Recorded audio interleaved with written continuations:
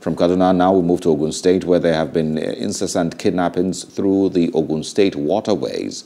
Ogun State government has collaborated with the Nigerian Navy towards stepping up security of lives and property for the citizens residing in the riverine communities of the state.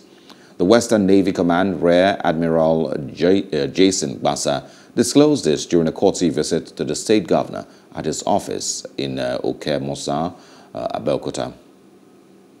I want to also observe that in our riverine area, the waterside part of Ogun State is one of our very open flanks. It's one of our very vulnerable points. Because there we are contiguous with the Niger Delta, every now and then our people there are attacked from the waters and people are kidnapped.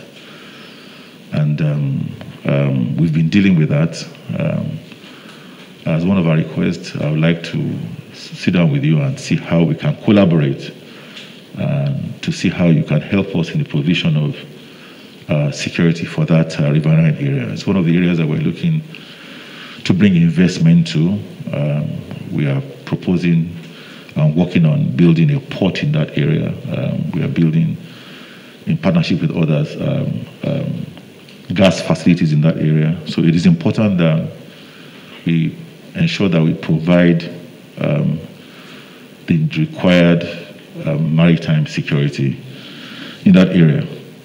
Because of emerging security situation, which are somehow disturbing, the scope of Operation Awase was reviewed to cover the entire southwest region, and therefore the operation became known as Joint Task Force Operation Awase Southwest Region.